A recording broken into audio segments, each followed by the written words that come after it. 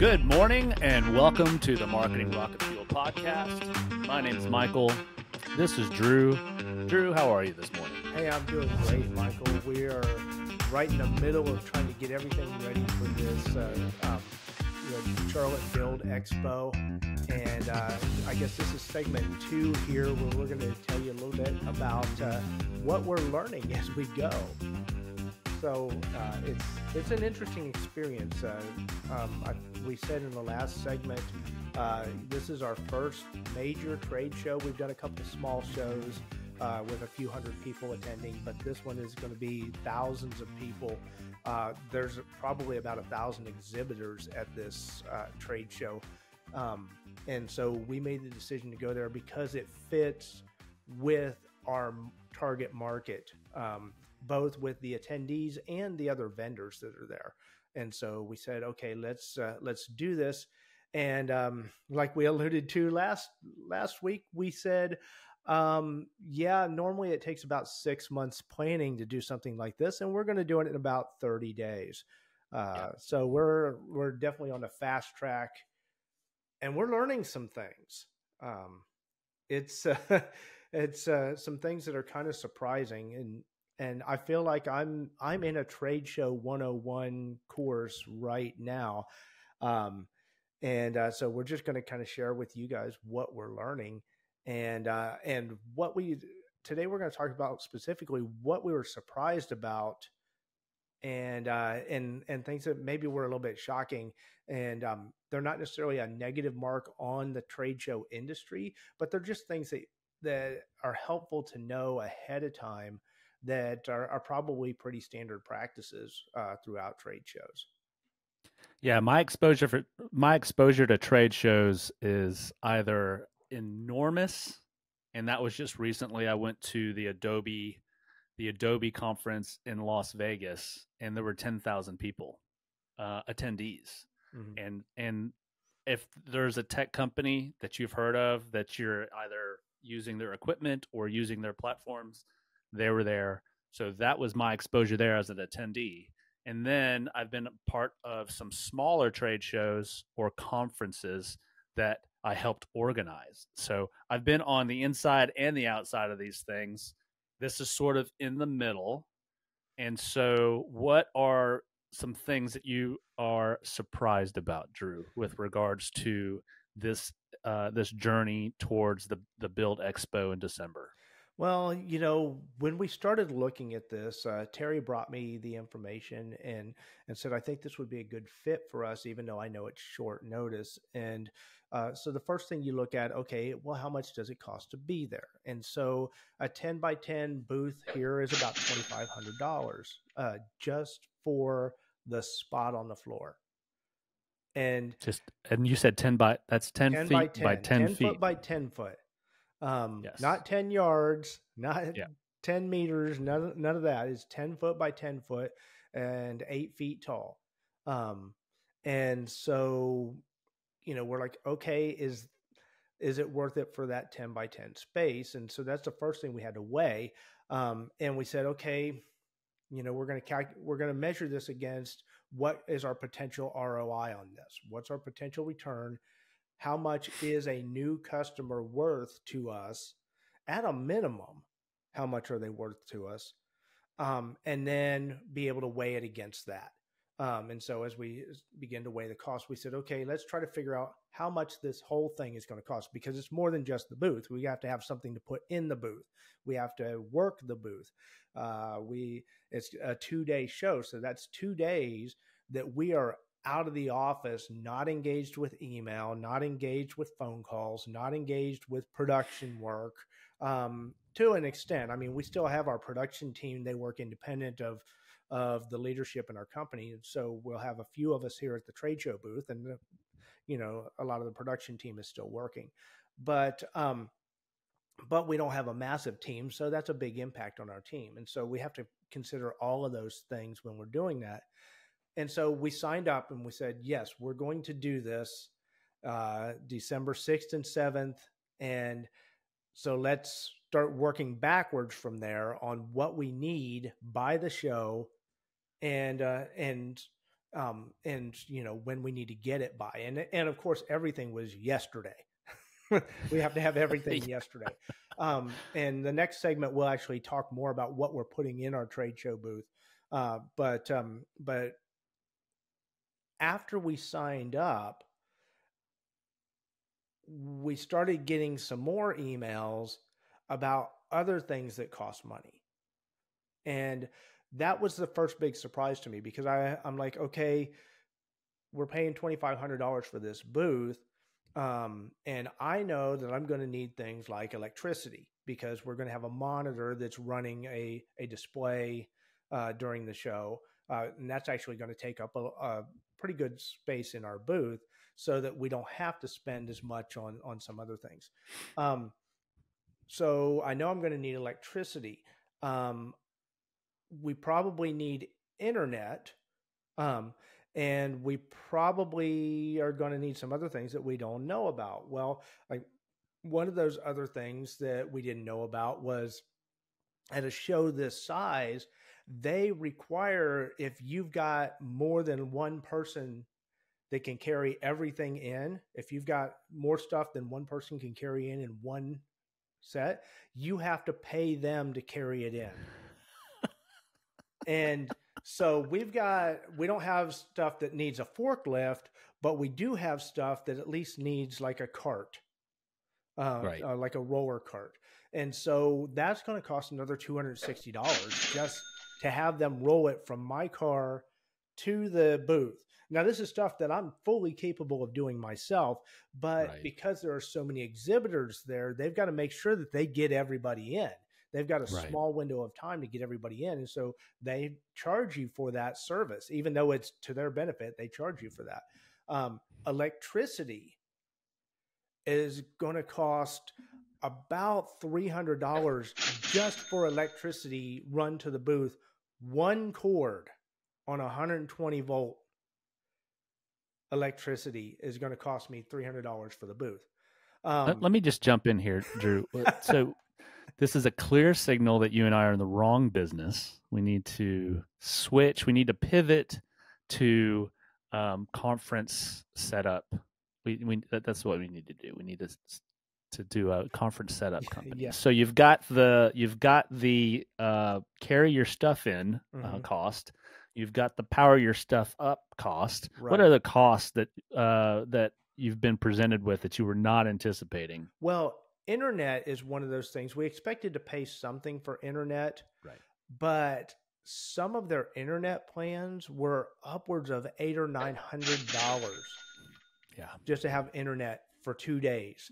Because if you think about it, you've got so many people in this one small space in a big cement building.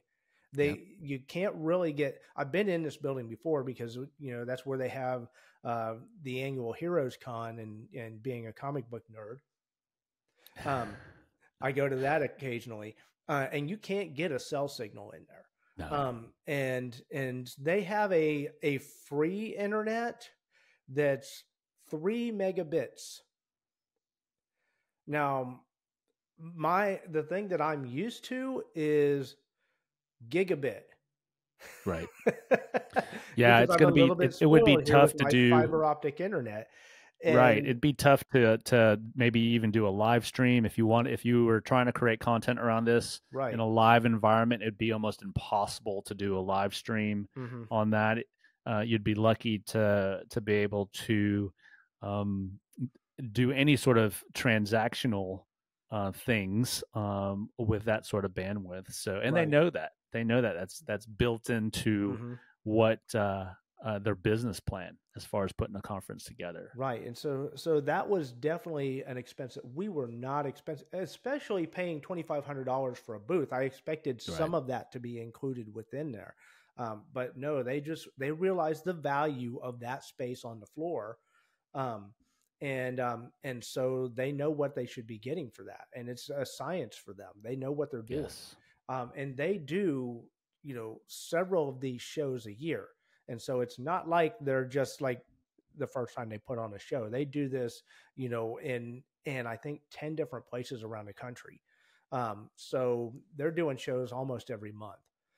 Um, okay, so another thing that I looked at, obviously we can't just stand there with an empty booth. We could, that'd be pretty unusual. Just stand there with an empty booth. Here's my business card. Here's my Yes. card. Here's my card. We're not going to do that. No.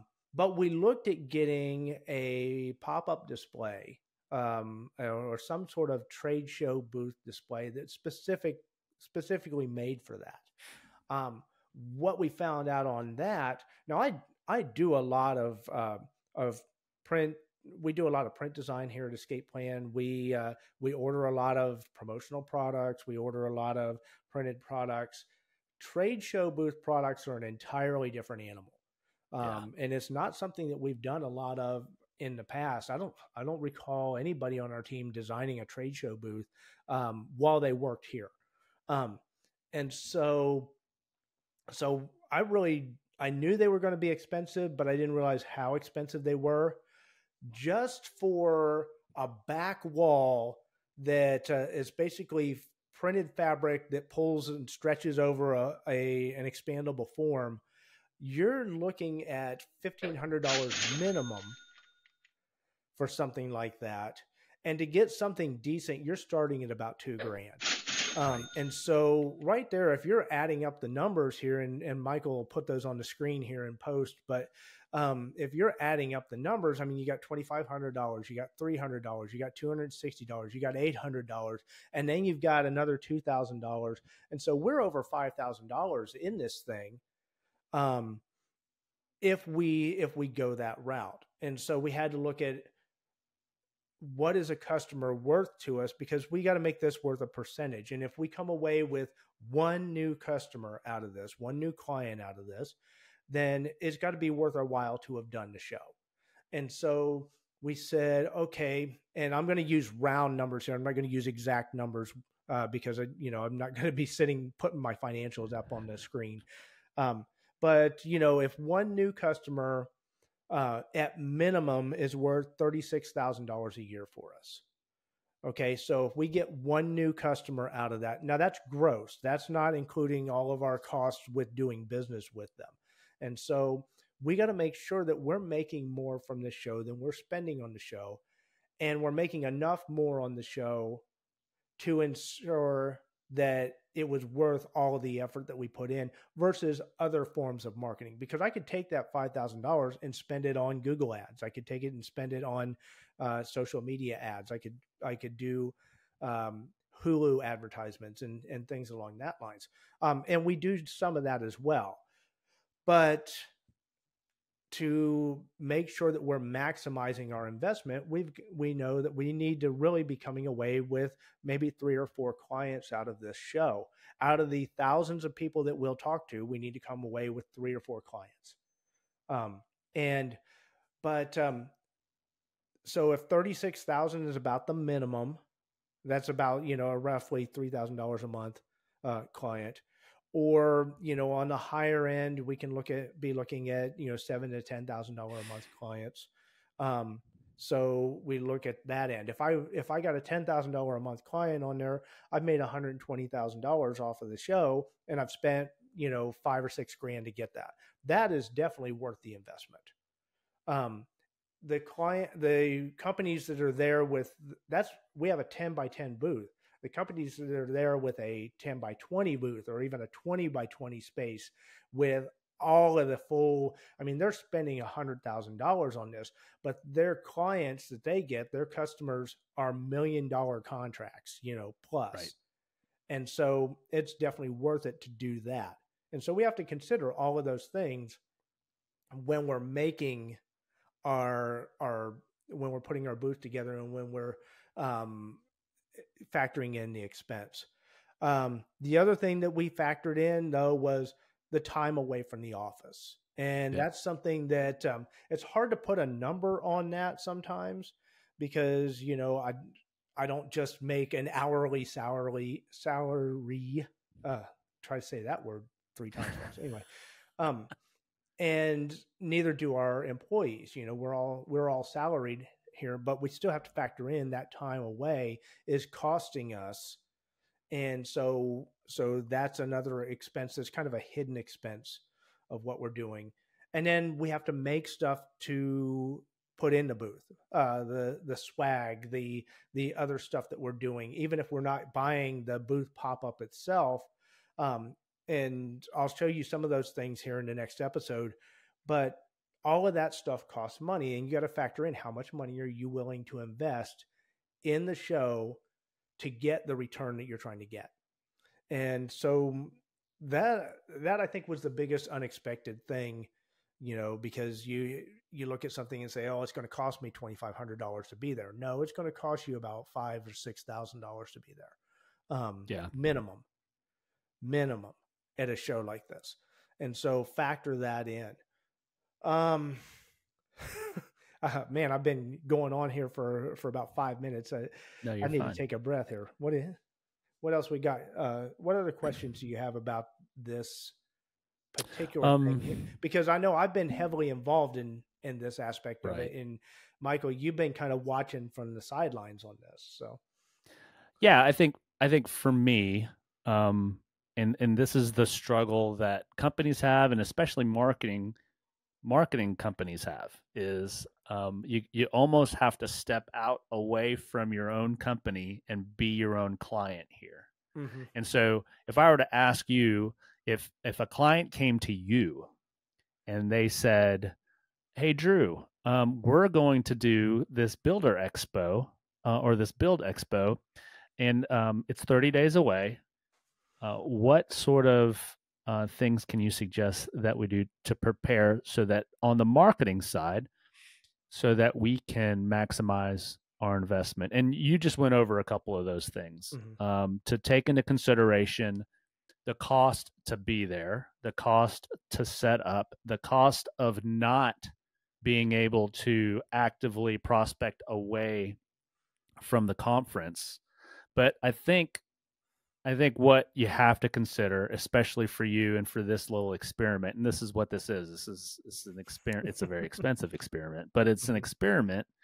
Is to, for me, I would suggest, if you were my client, is to document it all, Right. because it would be a shame if you didn't get any clients. It would be an even bigger shame if you didn't learn anything from it. Right. And so I think for me, if I were to give you any advice, if you were my client, it would be document.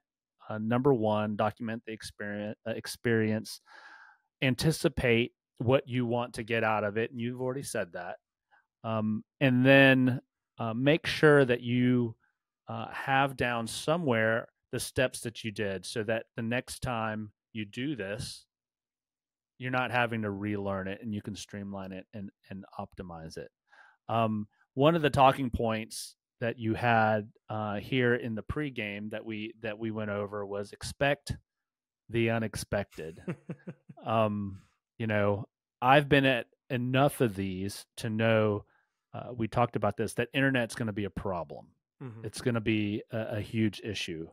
So, what are you going to do with regards to being prepared for things to go poorly or not the way you planned? Is there anything that you have in place to sort of combat that, to make the experience, not for you, but for people that come up to you, um, to optimize that experience? Is there anything that you've done or preparing to do with regards to that? Yeah, so one advantage that I do have is, we've done some smaller shows, and I also do quite a bit of presentations to groups of people, different organizations, trade organizations, and things like that. And so I've kind of gotten used to.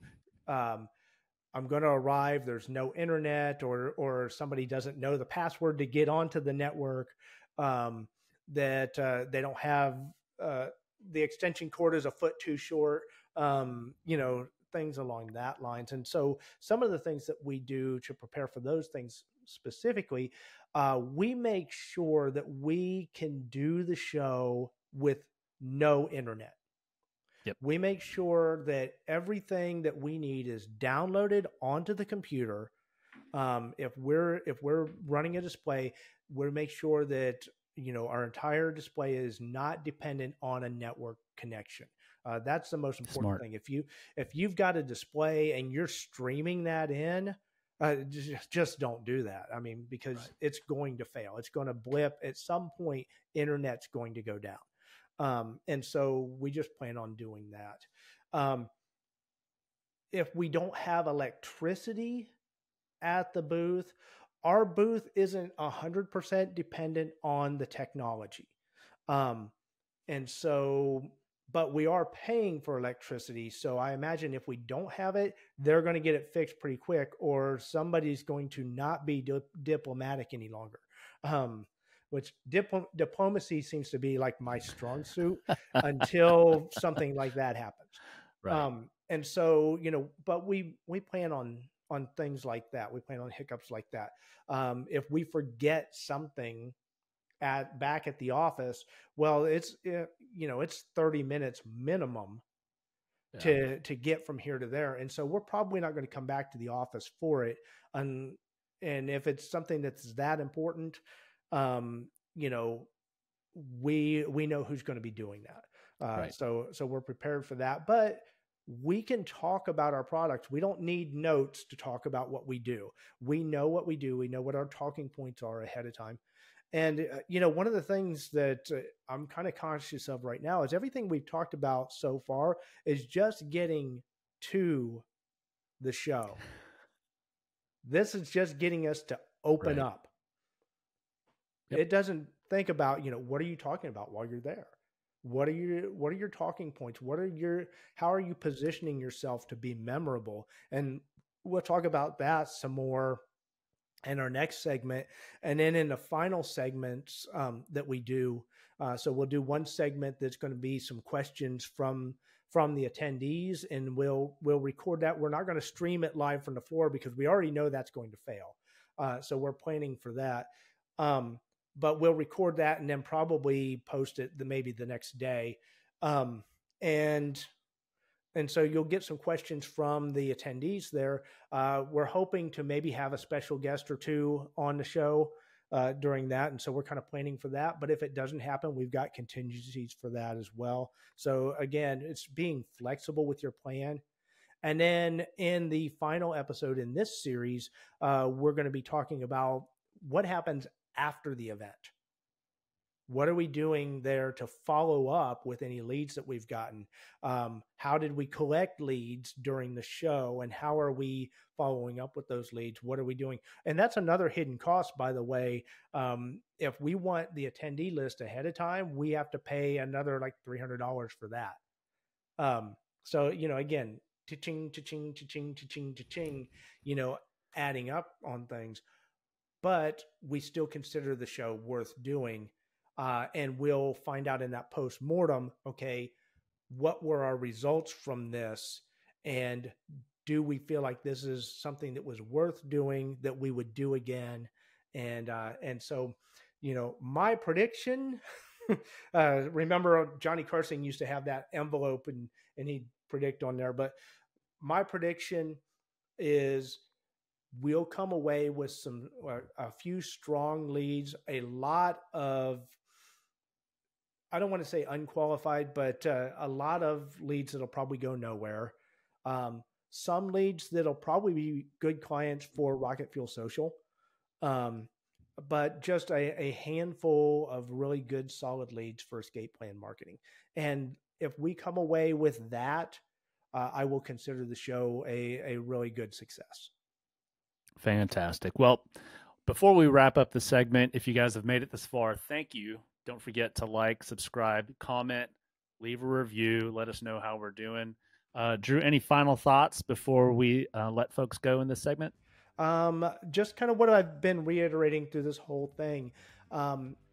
Don't be afraid to be uncomfortable. If you're a business owner out there, whether you're a solopreneur, a small business owner, or a mid-size SME CEO, don't be afraid to go out and take that risk, but calculate your risk. Think about what you're doing and think about what your return on that's going to be.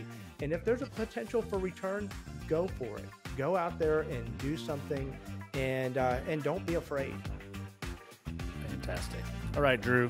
Thanks, and we'll see you in the next segment. Peace out.